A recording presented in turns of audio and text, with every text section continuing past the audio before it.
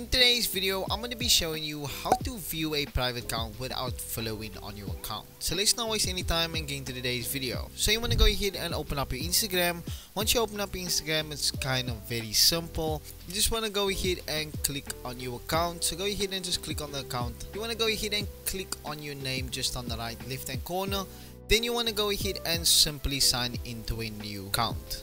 And just like that, once you sign into a new account, all you now want to do is you want to go ahead and click on the search bar. So go ahead and click on the search bar.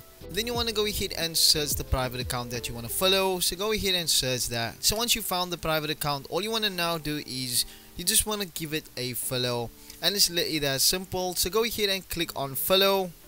And once you click on follow, it will get the request. And it's basically that easy. All you now want to do is wait. And once you get accepted, you can basically view the account. But anyway, if you found this video helpful, please give it a like and also sub to the channel for more tips and tricks just like this. I'll find you in the next video. Peace.